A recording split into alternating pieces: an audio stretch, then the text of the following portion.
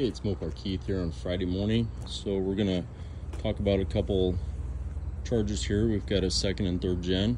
This is 73. This one I personally painted. It's a painted on stencil for the hood decal, or not a decal, but it's painted on. And then the side stripes are a decal. And I did the vinyl top.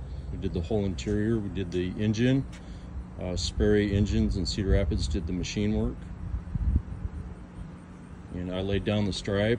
We're gonna put some new Coopers on it today. This restoration's about 4 years old, I think.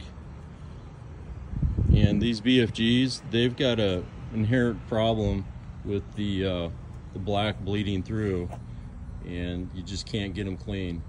So we're gonna go ahead and change those to some Coopers.